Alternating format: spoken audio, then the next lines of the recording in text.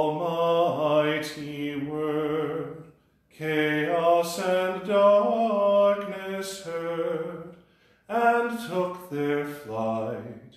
Hear us, we humbly pray, and where the gospel day sheds not its glorious ray, let there be light. Savior, who came to give those who in darkness live healing and sight, health to the sick in mind, sight to the inward blind. Now to all of mankind let there be light.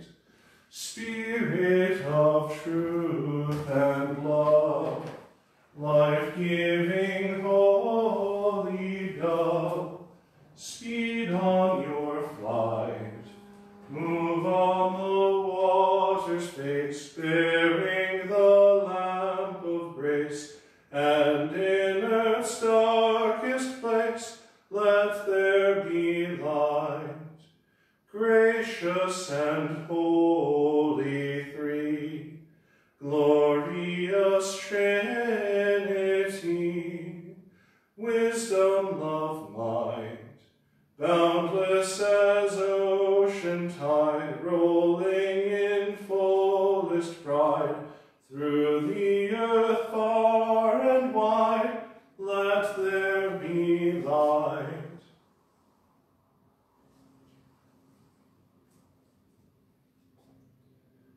Blessed be God the Father, and the only begotten Son of God, and also the Holy Spirit, for he has shown us his merciful love. In the name of the Father, and of the Son, and of the Holy Spirit, Amen. The Lord be with you, and with your spirit. Brethren, let us acknowledge our sins, and so prepare ourselves to celebrate the sacred mysteries. I confess to Almighty God, and to you, my brothers and sisters, that I have greatly sinned, in my thoughts and in my words, in what I have done and in what I have failed to do, through my fault, through my most grievous fault. Therefore I ask Blessed Mary, ever Virgin, all the angels and saints, and you, my brothers and sisters, to pray for me to the Lord our God. May Almighty God have mercy on us, forgive us our sins, and bring us to everlasting life. Amen. Kyrie eleison.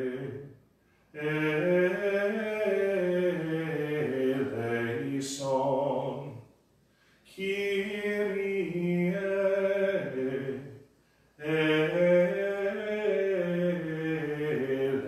eleison. Christe eleison.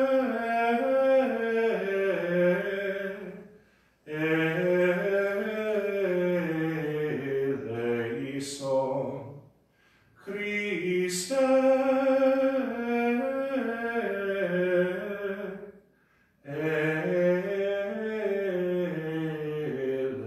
eleison.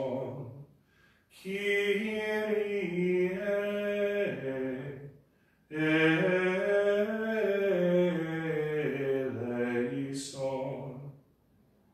Kyrie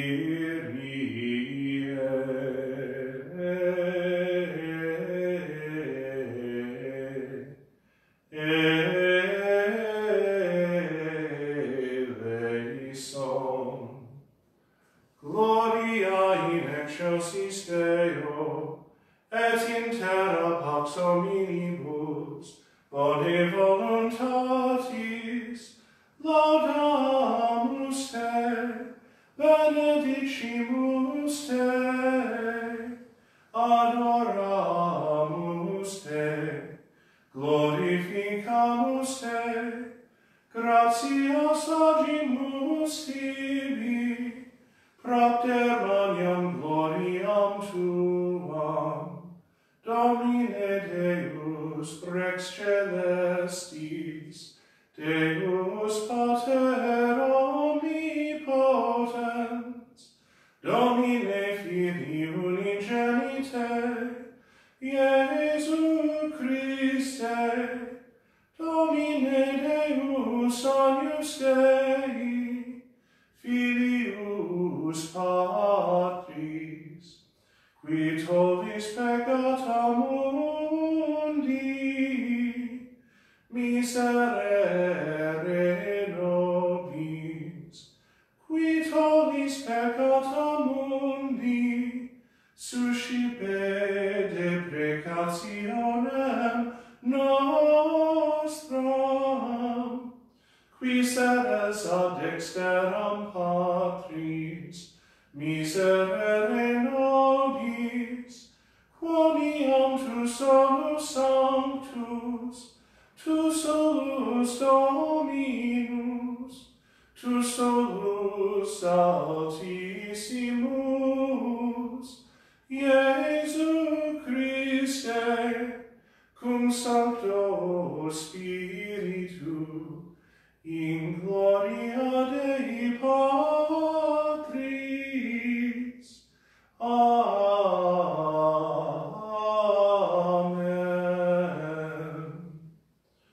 Let us pray.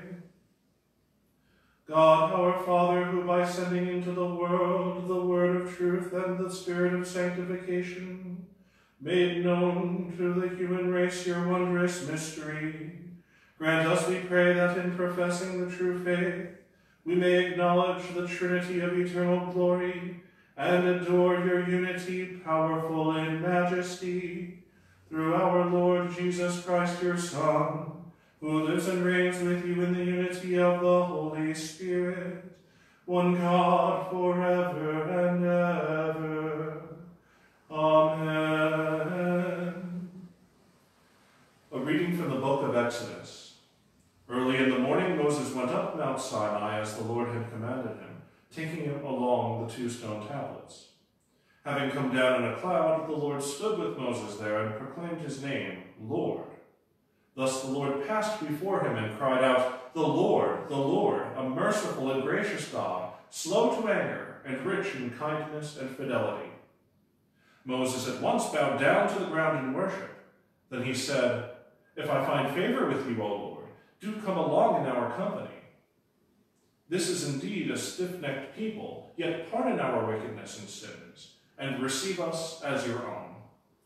The word of the Lord. Thanks be to God.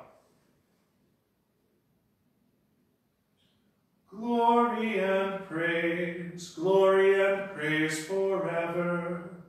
Glory and praise forever. Blessed are you, O Lord, the God of our fathers, praiseworthy and exalted above all forever.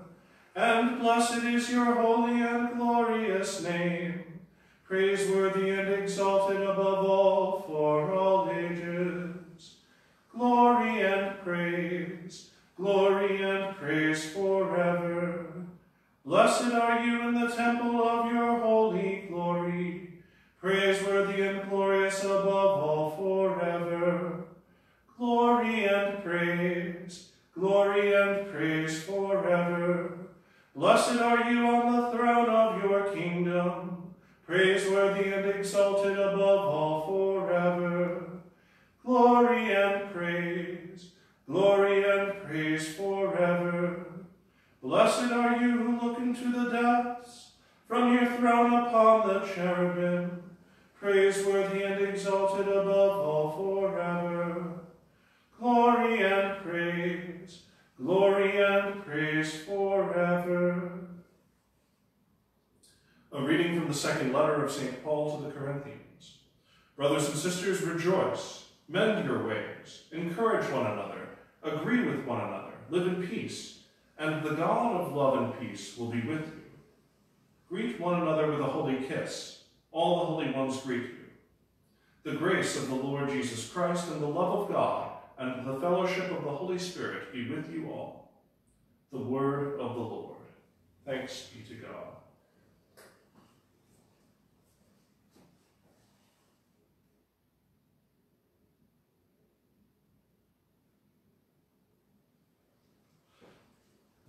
Alleluia, alleluia, alleluia.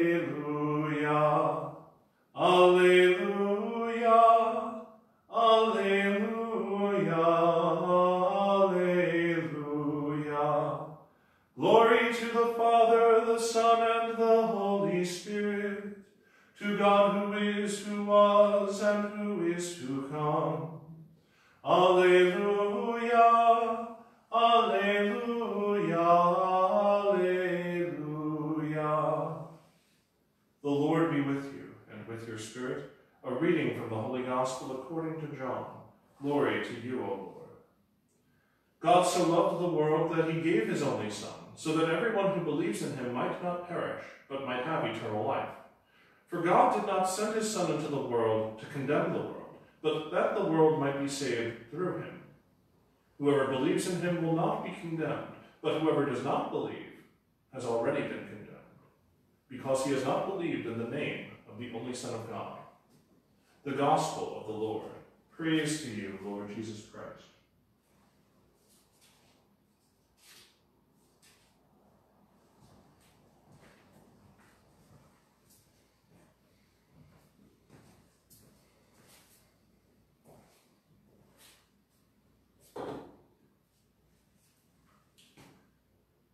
Have you ever heard of the Bechdel test? If you have, I imagine you might not like it. But if you have not, you obviously have no opinion on it yet. And whether you've heard it or not, I think it's worth hearing about it with an open mind. The Bechdel test seeks to identify and underscore books and movies that have strong female characters.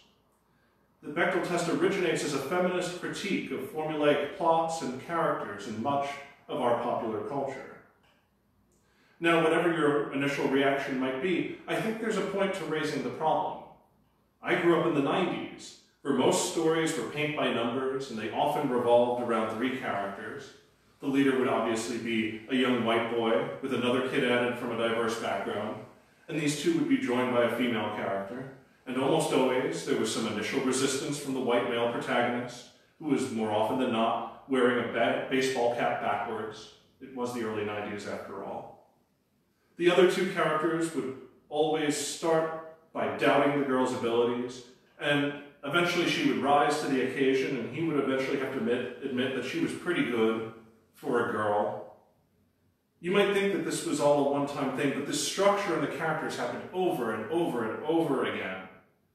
And so perhaps there is a value in the Bechdel test, especially at a time like this, where we're sensitive toward developing stronger characters of all stripes. Because living through some of this formulaic stuff, you felt it was patronizing not only for the groups in question, but for anyone who had to watch it. The Bechdel test involved 3 steps. First, you need at least 2 female characters. Second point, 2 of those female characters need to be in a conversation solely with one another. And lastly, says the Bechdel test, that conversation couldn't be about another male character. So a story that involved a boy and a girl studying for a calculus test would not pass the Bechdel test.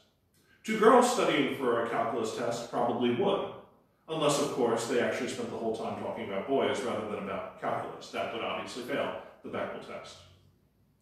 Now, you might think I'm about to apply the Bechdel test to the Bible, and you would be right. In passing, I note that most of the books of the Bible do not pass the Bechdel test directly. This is not too surprising. Most people back then were illiterate, and the few who could read and write were men.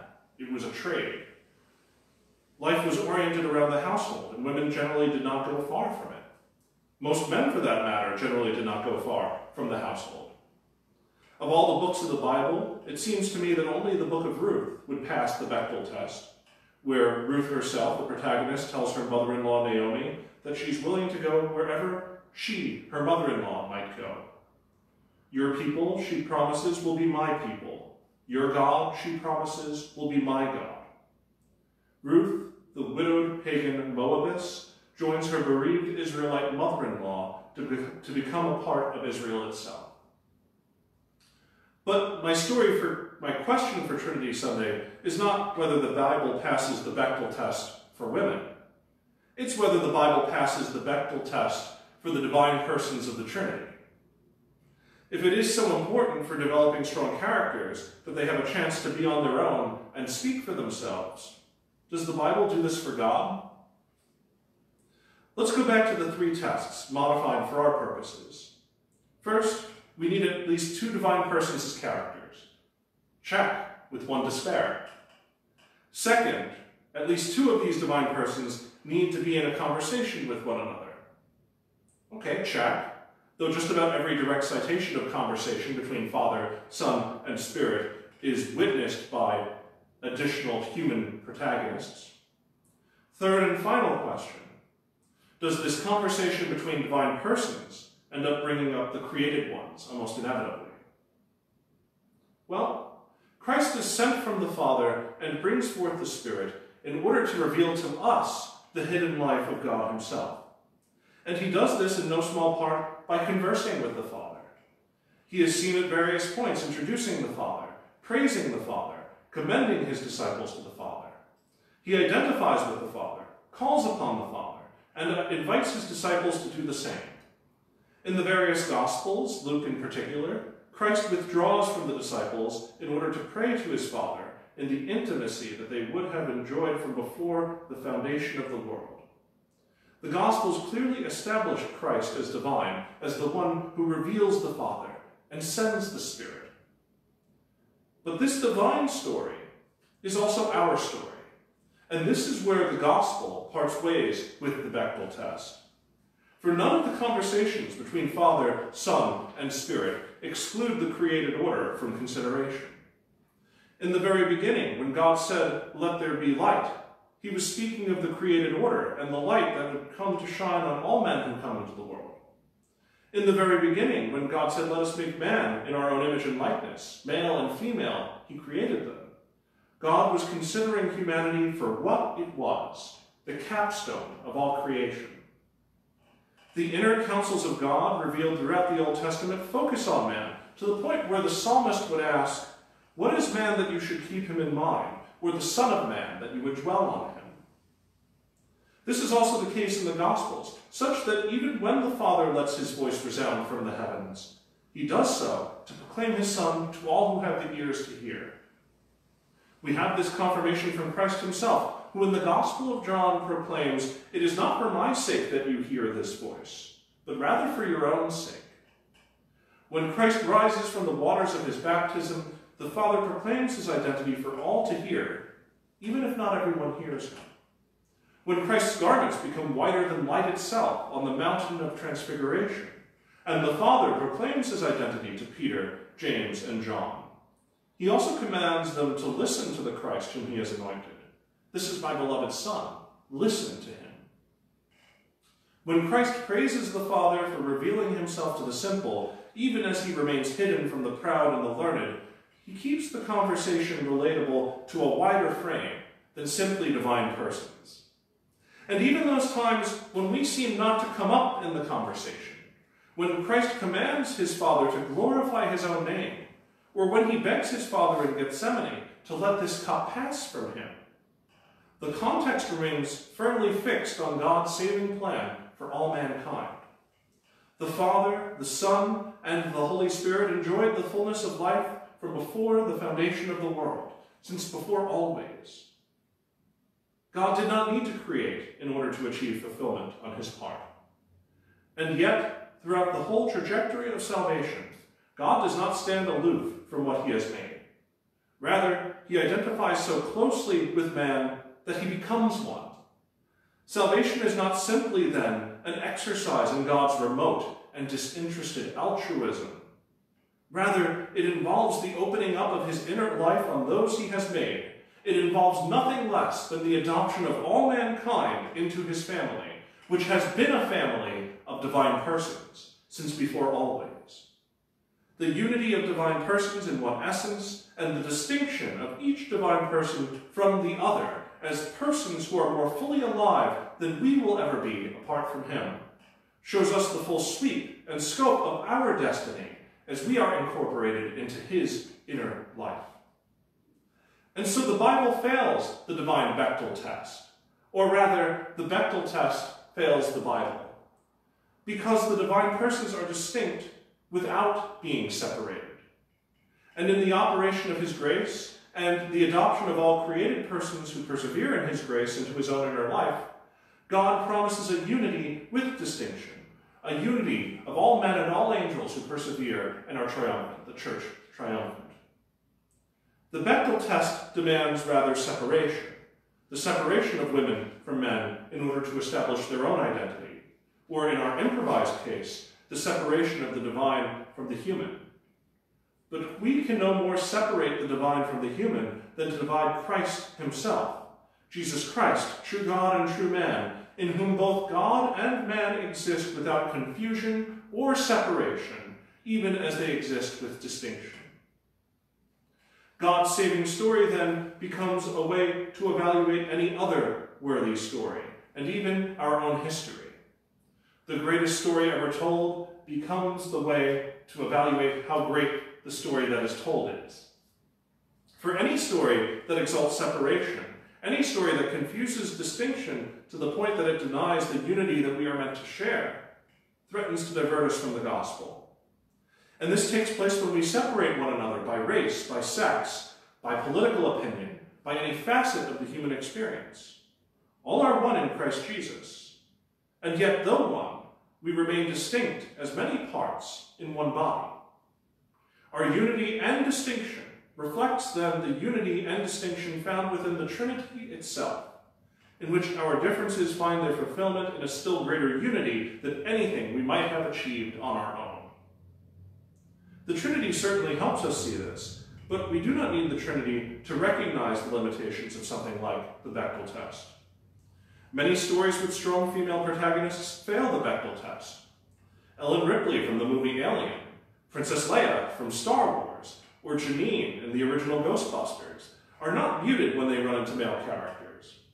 Rather, their personality and distinction shine through all the more as their well-developed characters clash in contrast with their counterparts.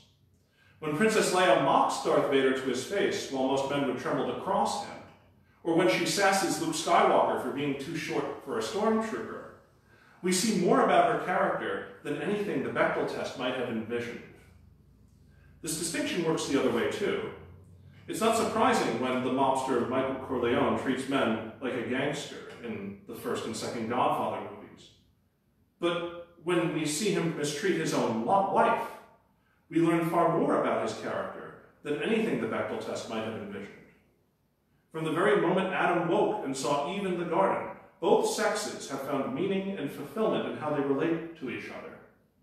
This distinction does not demand the strict separation that modern critical theories like the Bechdel test demand. Rather, it finds its fulfillment, that distinction finds its fulfillment, in the unity of God's own plan, that plan that God has had in mind since before always, reflecting his own unity and inner life. The gospel fails the Bechdel test because it cannot separate God from man. We have been invited into the very inner dynamic of God's own life. And contrary to the expectations of the revisionists and critics of our time, that does not destroy man, but rather ennobles him. For as St. Irenaeus would say, the glory of God is man fully alive, and man's life consists in the vision of God. But even more amazing than our destiny is the way we get there, the incarnation, where man's distinction with God becomes the grounds for a still deeper unity, one to which every person on earth and every nation under heaven is called in justice and charity. As St. John Paul II loved to say concerning the full sweep and significance of human redemption, in Christ, man is revealed to himself.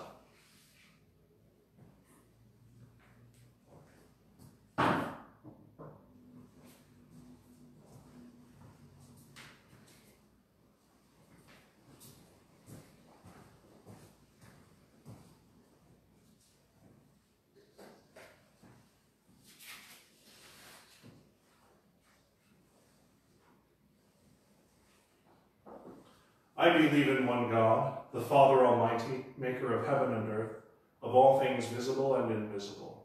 I believe in one Lord, Jesus Christ, the only begotten Son of God, born of the Father before all ages, God from God, light from light, true God from true God, begotten, not made, consubstantial with the Father. Through him all things were made. For us men and for our salvation he came down from heaven. and by the Holy Spirit was incarnate of the Virgin Mary and became man. For our sake he was crucified under Pontius Pilate. He suffered death and was buried, and rose again on the third day in accordance with the Scriptures. He ascended into heaven and is seated at the right hand of the Father. He will come again in glory to judge the living and the dead, and his kingdom will have no end. I believe in the Holy Spirit, the Lord, the giver of life, who proceeds from the Father and the Son, who with the Father and the Son is adored and glorified, who has spoken through the prophets. I believe in one holy, Catholic, and Apostolic Church. I confess one baptism for the forgiveness of sins, and I look forward to the resurrection of the dead and the life of the world to come. Amen. In peace, let us pray to the Lord. Let us pray for our Holy Father Pope Francis, for our Bishop, Archbishop Leonard Blair, and for all the bishops of the Church, that they may lead us with the charity of the Good Shepherd. For this, let us pray to the Lord. Lord, hear our prayer. Let us pray for our civil leaders and all in authority, that they may work for true and abiding peace among all nations, but also work for reconciliation and the tranquility of order within our own nation. For this, let us pray to the Lord. Lord, hear our prayer. Let us pray also for all who are made in the image and likeness of God, every citizen of these United States, every human being under heaven, born and unborn, that our civil leaders and all of goodwill, Christians and all of any sort of belief, may work for the recognition of their dignity in the very image of God, Father, Son, and Holy Spirit, who knows and loves and by extension permits us to do so as we are conformed in his image. For them and for all, let us pray to the Lord. Lord, hear our prayer. Let us pray for all those facing any particular need this day, for the sick and the sorrowful, for the homeless and the homebound, for those who feel abandoned or bereaved, for all who are facing unemployment, for the terminally ill, for the radically handicapped, for the dependent aged, for all working for greater justice for them or for those facing any other particular need. For them and for all, let us pray to the Lord. Lord, hear our prayer.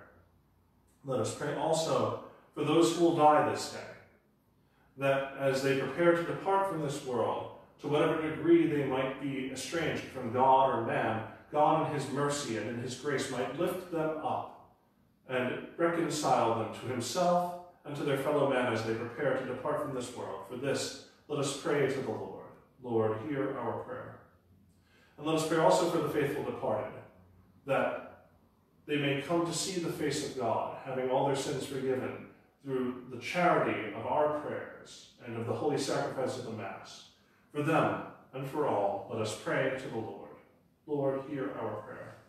Heavenly Father, who in your Son have promised us, ask and you shall receive, seek and you shall find, knock and the door shall be opened to you. Grant, we pray, answer to our petitions, for we make them in the confidence and in the boldness of your Son, our Lord Jesus Christ, who lives and reigns with you in the unity of the Holy Spirit, one God, forever and ever. Amen.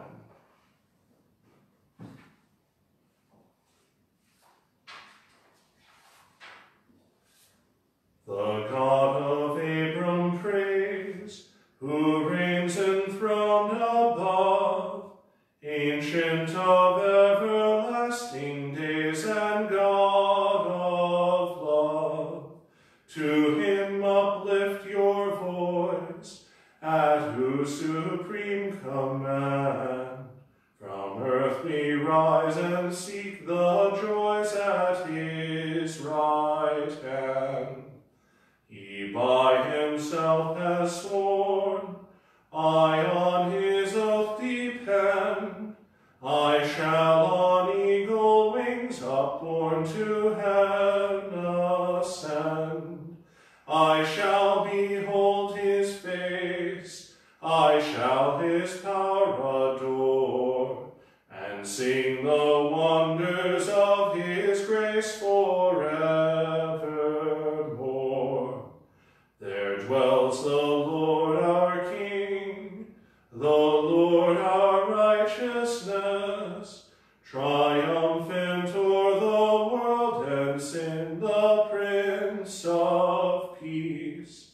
On Zion's sacred height, his kingdom he maintains, and glorious with his saints in light forever reigns. The God who reigns on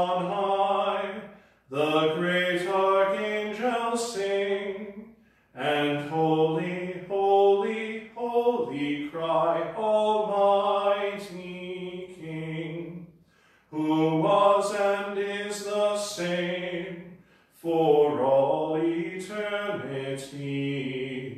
Immortal Father, great I am, all glory be.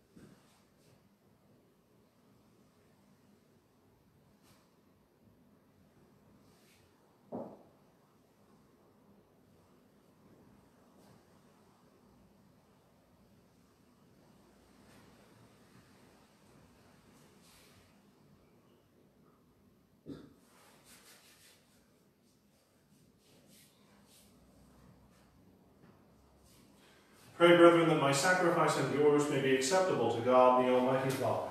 May the Lord accept this sacrifice at your hands, for the praise and the glory of his name, for our good and the good of all his holy church. Sanctify, we pray, by the invocation of your name, we pray, O Lord our God, this oblation of our service, and by it make of us an eternal offering to you, through Christ our Lord. Amen. The Lord be with you, and with your spirit. Lift up your hearts. We lift them up to the Lord.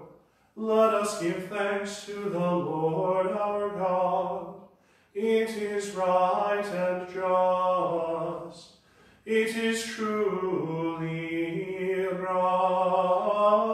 right and just, our duty and our salvation, always and everywhere to give you thanks, Lord, Holy Father, Almighty and eternal God, for with your only begotten Son and the Holy Spirit, you are one God, one Lord, not in the unity of a single person, but in the Trinity of one substance. For what you have revealed to us of your glory, we believe equally of your Son and of the Holy Spirit, so that in the confessing of the true and eternal Godhead, you might be adored in what is proper to each person, their unity in substance, and their equality in majesty. For this is praised by angels and archangels, cherubim too and seraphim, who never cease to cry out each day, as with one voice they acclaim, Holy, holy, holy Lord God of hosts, heaven and earth are full of your glory. Hosanna in the highest. Blessed is he who comes in the name of the Lord. Hosanna in the highest. To you, therefore, most merciful Father, we make humble prayer and petition through Jesus Christ, your Son, our Lord, that you accept and bless these gifts, these offerings, these holy and unblemished sacrifices, which we offer you firstly for your holy Catholic Church. Be pleased to grant her peace, to guard, unite, and govern her throughout the whole world, together with your servant Francis, our Pope, and Leonard, our Bishop, and all those who, holding to the truth, and on the Catholic and Apostolic faith. Remember, Lord, your servants, and all gathered here, whose faith and devotion are known to you. For them we offer you this sacrifice of praise, so they offer it for themselves and all who are dear to them, for the redemption of their souls and hope of health and well-being, and paying their homage to you, the eternal God, living and true. In communion with those whose memory we venerate, especially the glorious ever Virgin Mary, Mother of our God and Lord Jesus Christ, and blessed Joseph, her spouse, your blessed apostles and martyrs, Peter and Paul, Andrew, James, John, Thomas, James, Philip, Bartholomew, Matthew, Simon, and Jude, Linus, Cletus, Clement, Sixtus, Cornelius, Cyprian, Lawrence, Chrysogonus, John and Paul, Cosmas, and Damien, and all your saints. We ask that through their merits and prayers in all things we may be defended by your protecting help, through Christ our Lord. Amen. Therefore, Lord, we pray, graciously accept this oblation of our service, that of your whole family.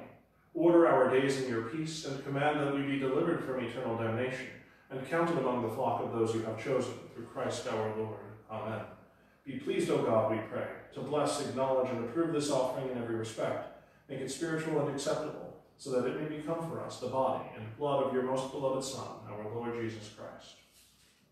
On the day before he was to suffer, he took bread in his holy and venerable hands, and with eyes raised to heaven, to you, O God, his almighty Father, giving you thanks, he said the blessing, broke the bread, and gave it to his disciples, saying, "Take this, all of you, and eat of it, for this is my body, which will be given up for you."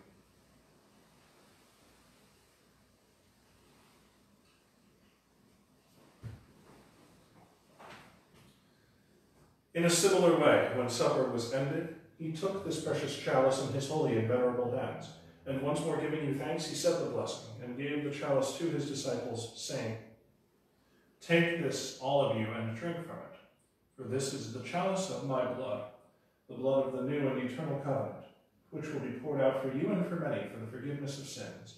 Do this in memory of me."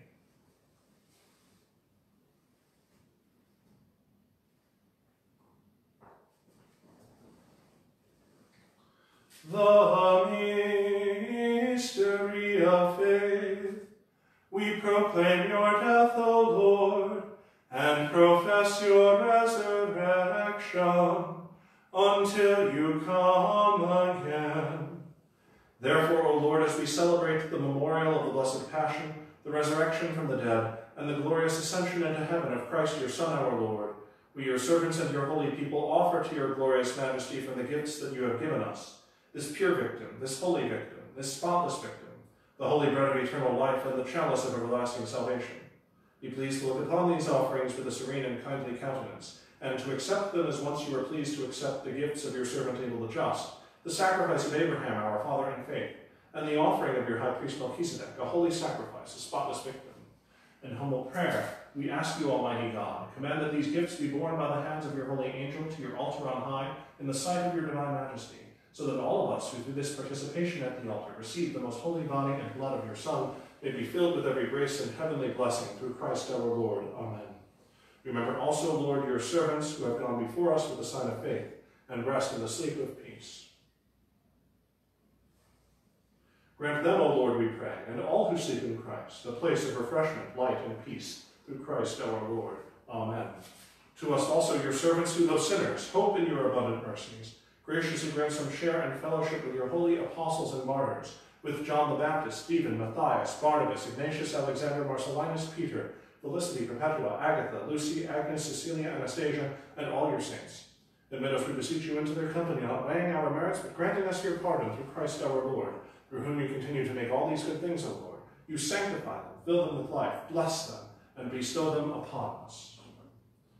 Through him and with him and in him, O God, Almighty Father, in the unity of the Holy Spirit, All glory and honor is yours forever and ever. Amen. At the Savior's command, informed by divine teaching, we dare to say, Our Father, who art in heaven, hallowed be thy name. Thy kingdom come, thy will be done, on earth as it is in heaven. Give us this day our daily bread, and forgive us our trespasses, as we forgive those who trespass against us.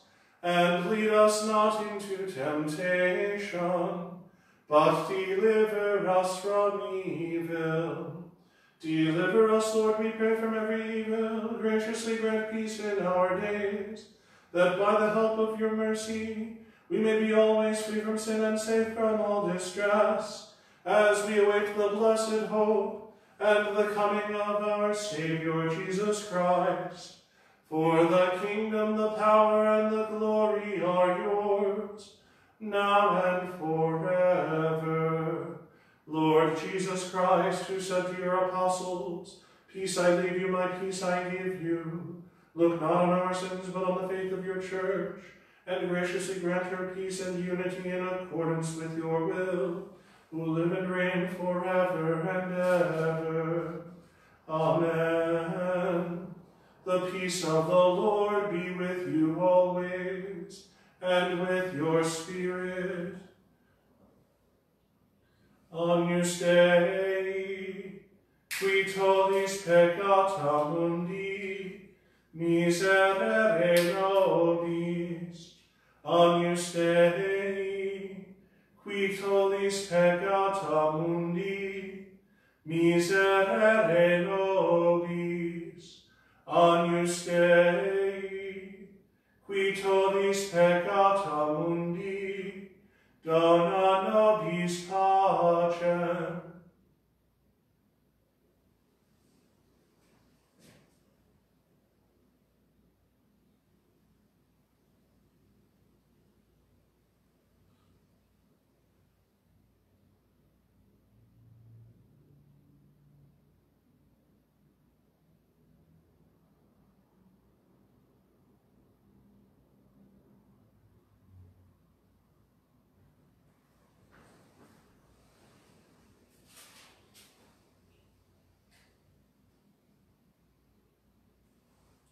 Behold the Lamb of God. Behold him who takes away the sins of the world.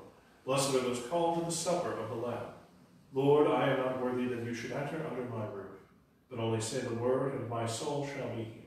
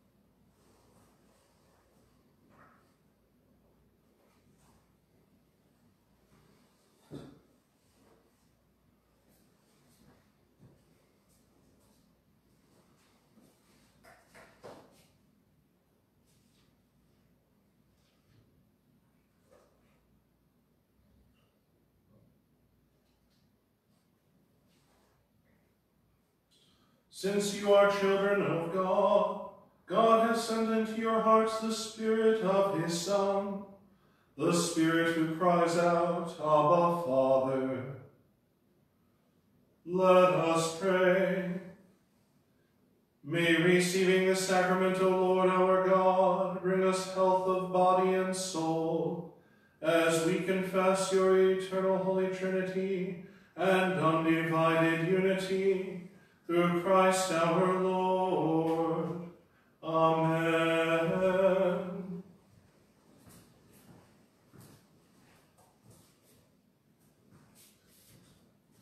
The Lord be with you and with your spirit. May Almighty God bless you, the Father, and the Son, and the Holy Spirit. Amen. Go in peace. Thanks be to God.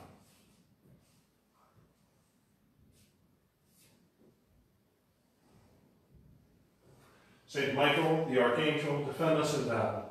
Be our protection against the wickedness and snares of the devil. May God rebuke him, we humbly pray, and do thou, O Prince of the heavenly host, by the power of God, cast into hell Satan and all the evil spirits who prowl about the world, seeking the ruin of souls. Holy God, we praise thy name. Lord of all, we bow before thee.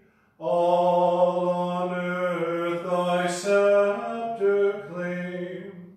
All in heaven above adore thee.